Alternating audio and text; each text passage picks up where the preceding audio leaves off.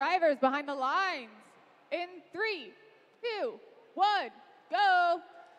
All right, here we go. Match number 10 underway. It's autonomous here at IRI. Everybody moving here. Two robots up and docked, trying to get engaged. The red is engaged. They're both engaged.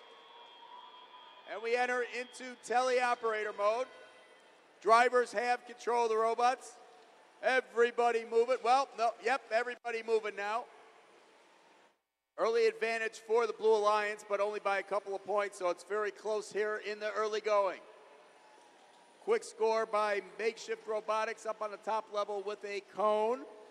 Their partner, the Hedgehogs, doing the same. And here comes out of Binyamina Orbit doing another score for the cone. So 3 cones over by the Blue Alliance. Cone put on by red by the Bronco Bots. Their partners, Digital Dislocators, scoring as well. Over on the blue side, Makeshift scoring a cone at the middle level. For red, Bronco Bots trying to score a cone, but it missed, and that slides down to the lowest level. 75 seconds remaining in the match.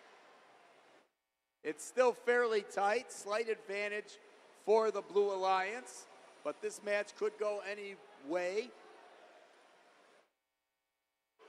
About a minute to go, so plenty of time for anything to happen here in this match. Another score by Makeshift Robotics for Blue. They almost lose their balance going over the ramp, but they right themselves. We've got about 3/4 of a minute to go. Little collision by 2 of the red teammates, but they also recover from that nicely. Bronco Bots scoring a cone at the middle level. We're about to enter into the end game, and we do. Under 30 seconds remaining in the match. 10-point advantage for Blue. A miss by Digital Locators trying to put a cone on. That falls down to the lower level, and it's overlapping. But there's three scoring objects in the one node, so only one of them will count. All 3 blue robots up. No, they are docked and engaged, and all 3 red robots as well when time expires. So a double, triple there at the end as far as balancing goes.